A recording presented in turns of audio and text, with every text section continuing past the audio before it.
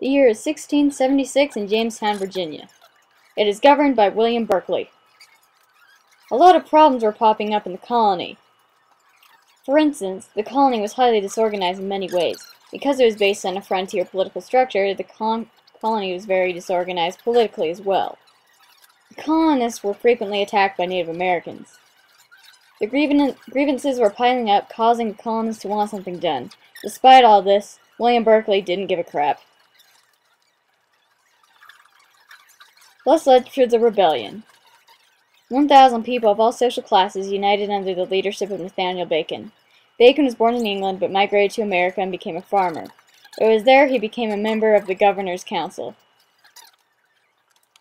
Bacon marched his men on Rappahannock River. To get revenge on the Native Americans, they attacked the Pamunkey Indian tribe. This tribe actually turned out to be friendly, so good job, guys. Following this, they chased Berkeley from Jamestown and torched the capital. This ended up provoking action from the king back in England.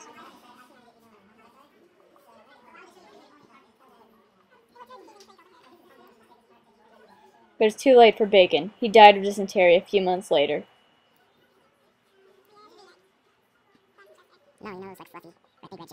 R.I.P.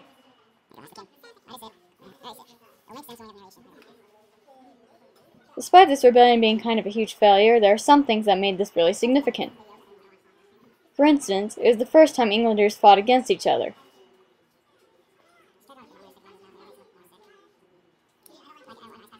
And prior to the rebellion, the rebels wrote the first document to demand more rights.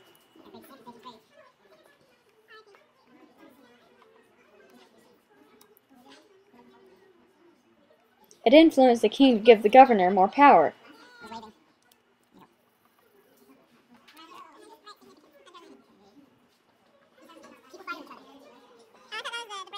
It influenced the end of indentured servants and the beginning of the slave trade.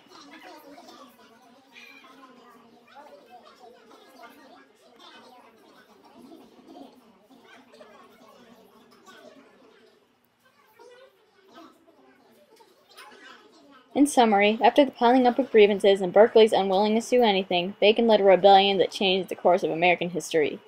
A moment of silence for Nathaniel Bacon.